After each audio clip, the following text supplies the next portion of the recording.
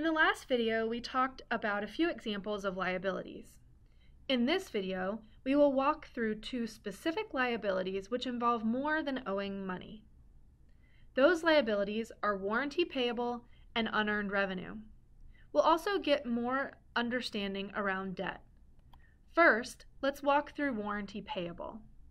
A company that provides customers a warranty would need to estimate the cost of any warranties they might have to honor that year. Let's use Chevy as an example. Each year, Chevy has to estimate the cost of parts and services for any vehicles they have to repair or replace that are under warranty. We call warranties a contingent liability, meaning whether or not we have to pay or incur a cost is contingent or depends on something happening. In the example of a warranty, the something happening is our product breaking. So the company would need to estimate the cost of any warranties they would have to honor. Another common liability is unearned revenue. Let's get a visual for this one.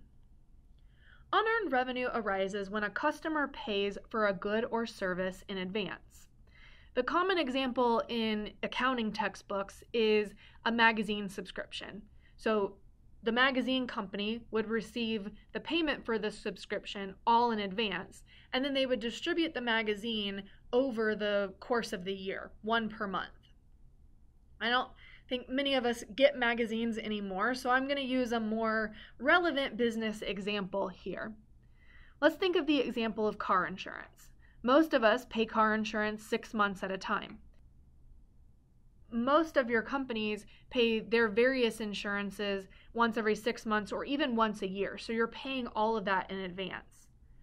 When we make that one-time annual payment, the insurance company, let's say Geico, then owes us 6 months of insurance. That word owes tells us there's an obligation there. Since Geico received the cash and has an obligation to provide its customer with a good or service, Geico would need to record a liability called unearned revenue. As each month passes, Geico is then providing a portion of the good or service. Therefore, their obligation is being reduced each period. And that liability is actually moving over to revenue.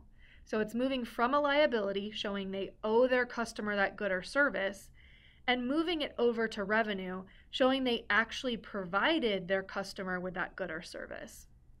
We will talk about this issue with revenue again when we dive deeper into the income statement and the various accounts.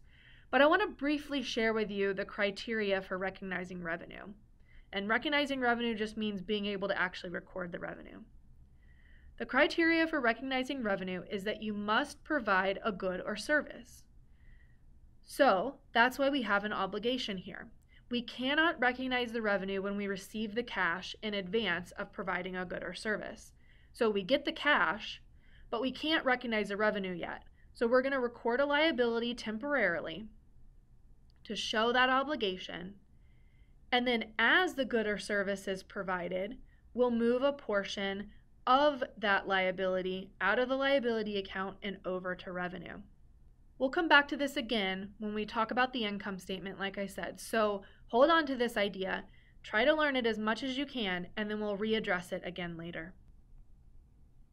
The last liability I want to cover in a little more detail is long-term debt. Debt on the balance sheet is reported as the principal balance or the balance owed. So that's the liability portion, is the principal. Each period, the company will also report interest expense for the amount of interest the company incurred in the period.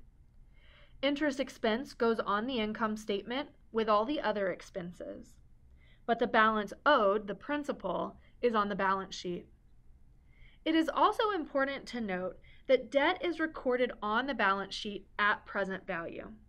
We will cover the present value of debt specifically after you complete the finance module. In that module, we'll actually learn how to calculate present value.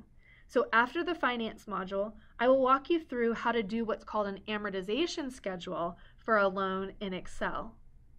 For now, just note the balance owed or principal is represented on the balance sheet at present value.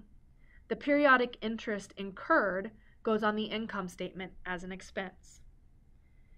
This video actually wraps up the liability portion of the accounting module. In the next video, we will review the balance sheet in total. After that, we'll move into the income statement and its associated accounts.